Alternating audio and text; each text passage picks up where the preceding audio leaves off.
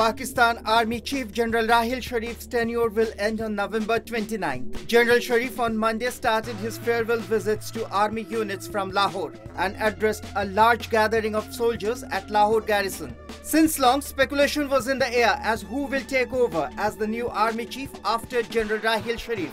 Outgoing Army Chief has forwarded the dossiers of 4 main contenders for the post of Army Chief to Prime Minister Nawaz Sharif. The 4 names are Lieutenant General Javed Iqbal Ramday, Lieutenant General Zubair Hayat, Chief of General Staff, Lieutenant General Ishfaq Nadeem Ahmad, Commanding Officer in the eastern city of Multan, and Lieutenant General Qamar Bajwa, who heads the Army's Training and Evolution Wing. Lieutenant General Ramday is considered among the front-runners. However, neither the Prime Minister nor General Sharif has commented publicly on who will take over as Chief of the Army Staff. Let's take a glance at the details of these officers.